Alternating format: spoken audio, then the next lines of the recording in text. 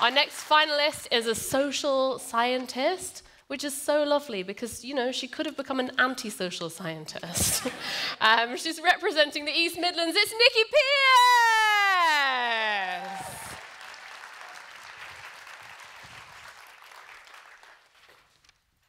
Listen, can you hear that as I take you back to the 1990s? Can you hear that noise? What? Girls are getting better GCSE results than boys? That can't be right. What's happening to our education system? It must be skewed in favour of the girls if boys aren't succeeding. That's the sound of the moral panic created by the media back in the 90s. And you thought I was going to talk about the Blur versus Oasis debate, didn't you? So, as we know, the government liked to respond to a call from the media, and so they got together some so-called government experts, and they put together some quickly researched, hastily put together strategies based on outdated notions of masculinity, trying to appeal to what boys would like to learn. And they said, I know, boys love competition, they love sport, and they love being anarchists, don't they? So let's make learning about football and point scoring, and let's buy them some special pens so they can write on windows and desks instead of on paper. And you might think I'm joking, but unfortunately I'm not. Nobody asked at all why girls were doing better than boys, only to say that boys didn't like coursework and girls do. Boys prefer the competition of stress of exams, apparently. Well, I'm a girl and I hated coursework, but what do I know? I'm only a girl. So, we need to stop and think for a minute. It's only middle-class girls that are doing better than boys. In this noise, there are silent and forgotten casualties. These are working-class girls. Working-class girls' attainment has dropped from 2019 to 2023 by nearly 20%.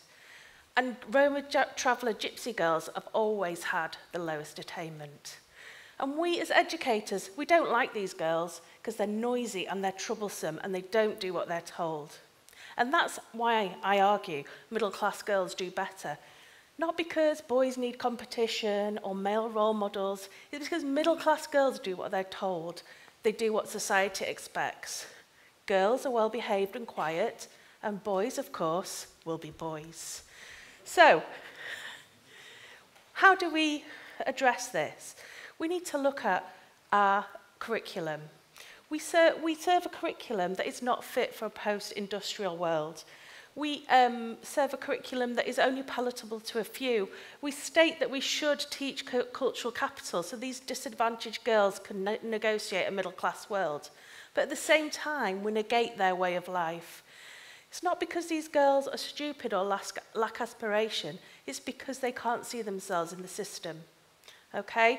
They actually, and the system is failing them. And we as teachers sigh collectively as we teach the next generation and go, you're just like your mother, so there's no hope for you either.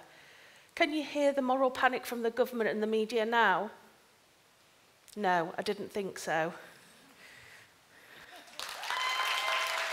Give it up for Nikki Pierce, everybody! Amazing. Let's turn to the judges. Maggie, have you got any questions for Nikki?